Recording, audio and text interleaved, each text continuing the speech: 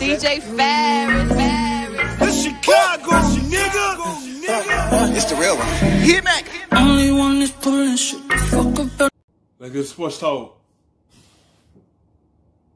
An offensive coordinator told him that he believes eventually Kyler Murray is going to wind up being harder to stop than Lamar. The quote is, he neutralizes a good defensive line. Lamar, you know what you have to do to stop him. Not that it's easy. He's a runner. Kyler has that release. We touched on this yesterday, and I really wanted to get the thoughts of Lewis and... You know why it's going to be harder to stop Lamar Jackson? Because he's not the only one that's running the football. You have to stop their running game. Now they add on J.K. Dobbins with Ingram, and you have to stop Lamar Jackson. You don't know which one to get in the football. That's why it's going to be so hard to stop him. You can sit here and say it, but it's tough to stop him. You know why it's going to be tough? That running game, and then everyone is going to go in that stadium thinking they're going to run. And when they open it up for him to throw the football, it's going to make him even more dangerous because they saw how he moved forward. The year that he wasn't throwing the football as much, and then the next year he started letting it loose, and you see the difference now of what they're going to do for him and mix it all together with the run and the throw, because everyone is going to look in that backfield. And so everything behind the secondary and the linebacker is going to be open because you don't know if they're going to run or throw it. But now it's going to be tough because they running game have another good running back in the backfield. Ryan Clark, who's with us this morning as well. And RC, I'll start with you. Is that, when you hear that, Kyler Murray could be tougher to stop than Lamar Jackson? What do you think? Well, I think people remember what their scouting reports look like and what their reviews and evaluations were when people were coming out of college. And if you look at Kyler Murray going #1 overall, even though he's 5'10" and Lamar is over 6'2", it's because people believe that he was a better thrower of the ball than Lamar was coming out of college. And I think they just still believe the same thing. And this is no indictment on Kyler Murray. He is extremely quick, extremely fast. He's fast to speed. He's explosive, and he can also throw the football. But when you talk about neutralizing a defensive line, have we ever seen any quarterback neutralize a defensive line, a linebacker core, or a secondary better than Lamar Jackson did with his legs last year? And yes, he has to improve in throwing the ball outside the numbers, and Kyler Murray is definitely farther along in throwing the ball than Lamar Jackson is. But to compare those two guys... Yes, he's far along passing the ball because of the system. And then the skill set. Lamar can throw the football, but Kyler Murray, he's in front of him because he could drop back and pass the football. He have a nice arm. Not saying Lamar don't. What got Lamar to where he is using his legs. He started using his arm a year after. It's going to continue on. Like, the only difference is Kyler Murray farther along throwing it. Lamar's getting there. I think that Kyler Murray becomes hard to stop. I think that only goes back to when you look at your sheet. When Kyler Murray was coming out, you look at your sheet. When Lamar Jackson was coming out, and you said, you know what? This guy can throw the ball. This guy can't. And I think we're going to continue to see these types of conversations, this type of thing said about Lamar Jackson until he proves some of the people wrong who didn't believe in him in the first place. Greeny, do you know why, like, first-round draft picks continue to go to different teams and show you that they suck? He already proved them wrong. They told him to go to wide receiver. He proved them wrong.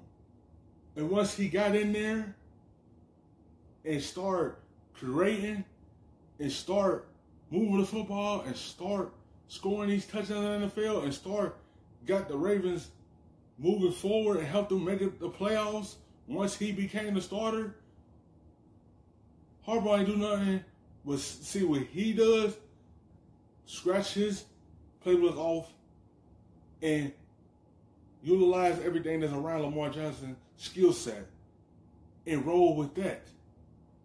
And it's been successful. It led to an MVP. It led to him throwing the football the year after because everyone is expecting him to run the football. That's what makes him dangerous, because he can have you thinking, or he can run the football. So everyone is going to be spying in the backfield.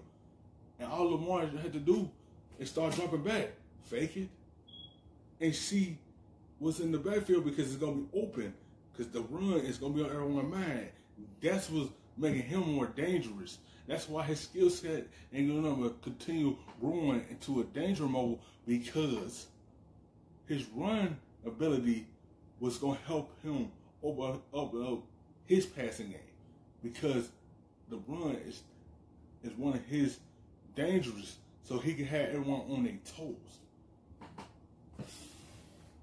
Time and time again, is because people cannot forget what they thought about these dudes when they were coming out of school. And I think Lamar Jackson falls victim to that a lot, but I do believe that this conversation has a little bit to do with that. I agree with that. I did an entire essay on how people just won't admit they were wrong on Lamar Jackson a couple of weeks ago. That said, Lewis, let me ask you about Kyler Murray.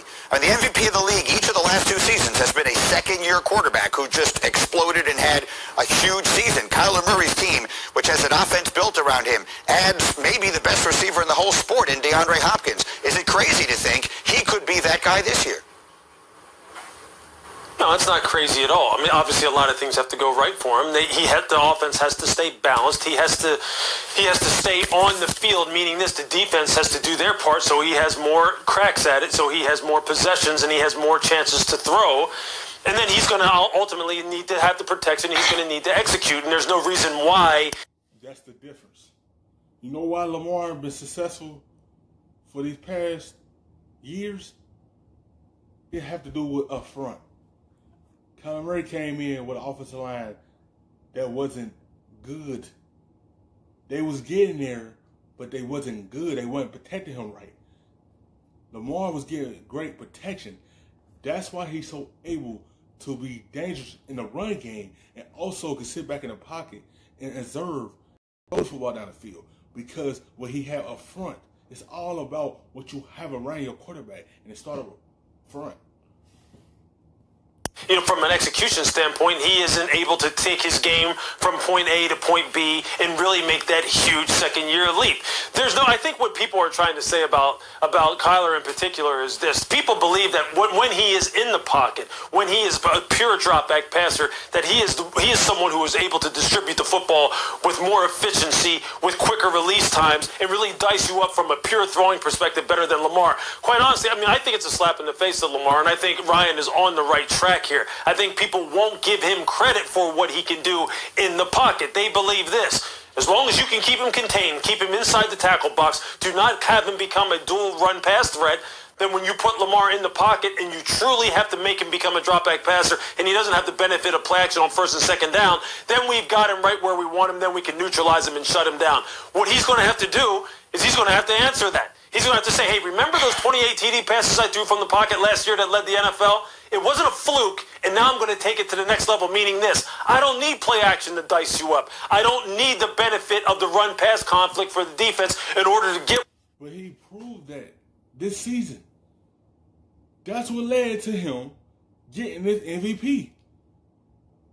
On top of, he already was leading the league and everything, and that's what helped him become an MVP. He proved that he could throw the football.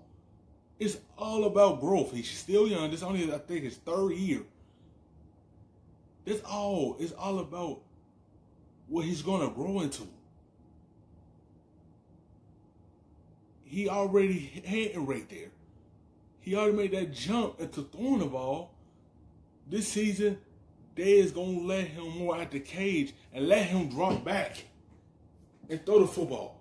Because they trust him throwing the football now. When they see how he did this season, now there's a lot of trust and let him drop back and throw it. What I want to get from you, and he's going to have to answer those questions. And it's amazing the disrespect that a guy who just won MVP continues to get, because that's really what it is. Again, it's not to take anything away from Kyler Murray, but Lamar has some questions that people need him to answer, and judging from what I know about him from afar, he's going to answer them. He's going to answer them very quickly, too, and I can't wait to see it. Here's one quick thing.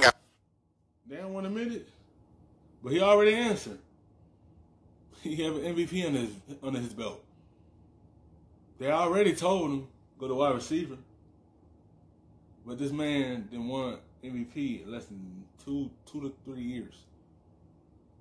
And look what he took Baltimore to be in the top 10. Only thing he had to prove to himself, win the playoff games. Because once you get in the playoffs, the defense get much tighter. He know the only way he can elevate his team in the playoffs if he throw it more. Once he could prove he could throw it in the playoffs, it's going to open up everything how it opened up in the regular season for him. That's a way you can start creating the run holes and everything that is going to open up the run. Everyone knows you're going to run the football. That's why they going to put everyone in the box. But once he take that jump in the playoff and throwing the football, trust me, it's going to open up a lot more. But he already proved it.